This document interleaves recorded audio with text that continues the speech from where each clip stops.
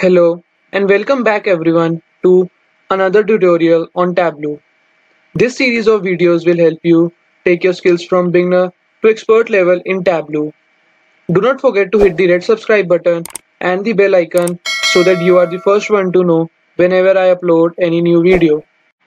In today's session we will see how to remove ABC column from the text table in Tableau. Let me first show you the demo of what we will be doing today. Here I have a text table that shows different subcategories that are falling within each category. The requirement is that we need to add this text table in a dashboard to show different subcategories that are falling within each of these three categories. And we do not need to show any measure like sales profit in this text table.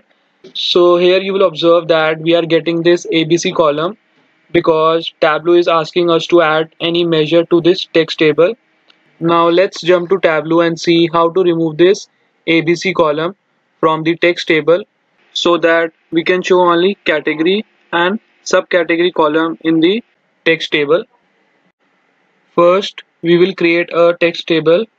So drag category to the row shelf, then drag subcategory in the row shelf next to the category.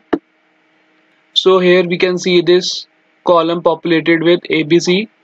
So now when I will drag any measure field to text, so now the ABC column is populated with sales value for each of the subcategory, but we do not want to show this sales value in this text table.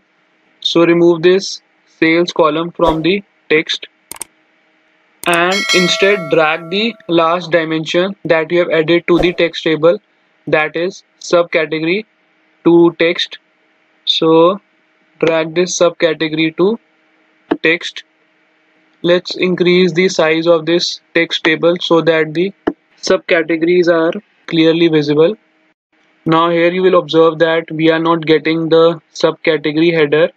So to add a header to this column, simply double click in the column shelf and within quotes write down subcategory,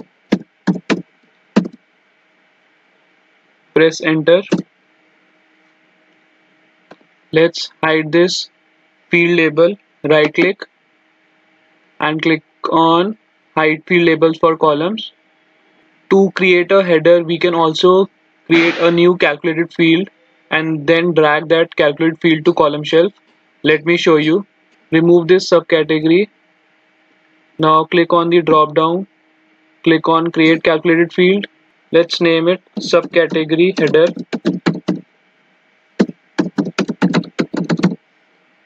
And here within quotes write down subcategory.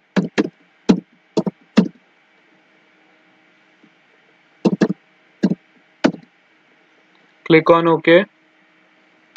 Now drag this subcategory header to the column shelf. So now you will observe that we are getting this subcategory header for this column. So you can add this header by using any of the two methods that I have explained you.